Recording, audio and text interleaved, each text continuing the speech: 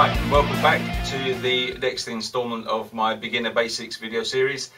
In this video, I'd like to talk about your right arm and how you position it, because in the previous video I talked about being comfortable. That extends into all sorts of areas of your playing, because when you're picking notes and you're doing this kind of stuff, this arm, it's got to be really relaxed. What you don't want to be doing is trying to hold the guitar so that this arm is kind of hovering over the strings, because I know I'm exaggerating, but it's really tricky to actually get any kind of accuracy or any speed when your shoulder is doing all the work. And you'll feel it if you put your arm like that. It won't be long and you'll feel some pain down there in your elbow joint. So it's really critical to just think about how this arm is going to sit on the guitar. Some guitars have got obviously different body shapes, so on a Les Paul or some other type of guitars, they're going to be thicker there, they'll have a binding on like a Telecaster or something like that. They might feel a bit less comfortable than something like this, which has got the contoured body.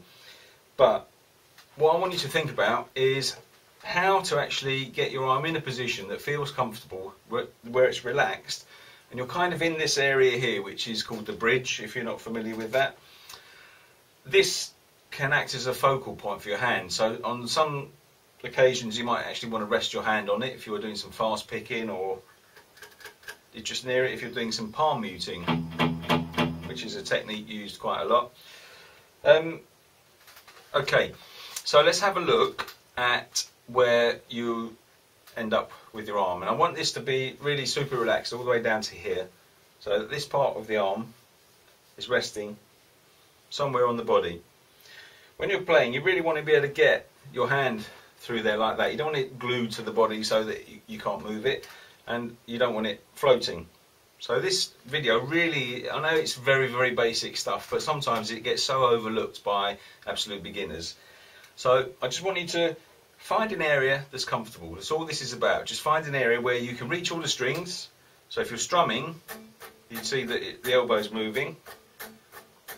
But if you're picking, it's all coming from the wrist. But this is super relaxed, okay? So really basic stuff. Just have a look at that. Find what feels comfortable for you. That's the most important thing.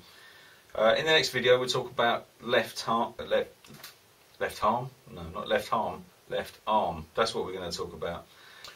Okay, so in the next video we're going to look at your left arm positioning on the neck, how to get your fingers working, and we're going to look at the thumb, which is often one of these little problems that, you know, it creeps around over the top. So we'll have a look at all that in the next video. Okay, see you then.